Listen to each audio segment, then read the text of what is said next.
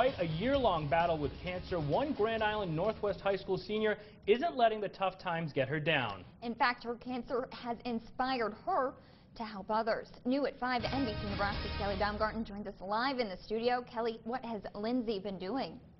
Lauren and Eamon, Lindsey has taken a negative thing that happened to her and turned it into a positive. Today she hosted a fundraiser to raise money for others suffering from cancer. She tells me that she feels fortunate that her cancer is curable and knows there are many others out there who have it much worse than her. Senior year of high school.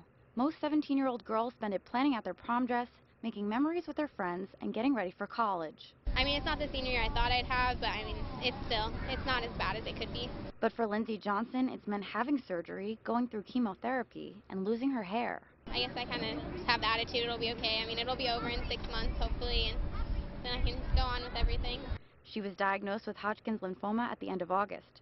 When her boyfriend Andrew got the news, he feared the worst, losing his high school sweetheart. Honestly, I was just scared to death. You know, we've been through so much together. But she's remained positive through it all.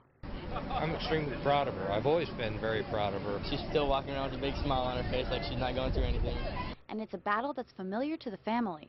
Her mother survived after being diagnosed with Hodgkin's lymphoma 10 years ago.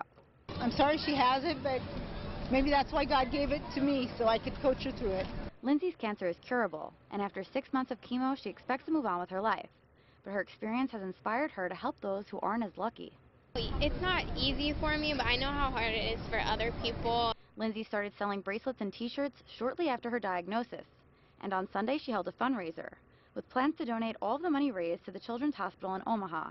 It really defines who you are because it can either make you or break you. Lindsey's last day of chemo will be March 3rd. She says her cancer has made her realize that she wants to spend her life helping others overcome the disease. Kelly Baumgarten live in our studio tonight. Kelly, thank you so much for that incredible story. I mean, that young woman is really an inspiration to everybody. Absolutely. You would think that when you get a diagnosis like that, especially something that your mother had, you might be close to shutting down, you might just kind of stay to yourself, but to be able to help out others, that's amazing. An incredible outlook on that.